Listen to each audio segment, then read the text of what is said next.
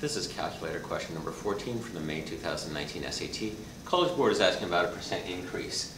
We currently have 113,000 occupational therapists, and Bureau of Labor Statistics says that this number, meaning the 113,000, will increase by 29%. And the question is, what's the predicted number when you increase by 29%? So you take the current number, 113,000, plus 0.29 times the current number. Because they said this number, the 113,000, increases by 29%, which is 0.29. So we are going to add 32,770,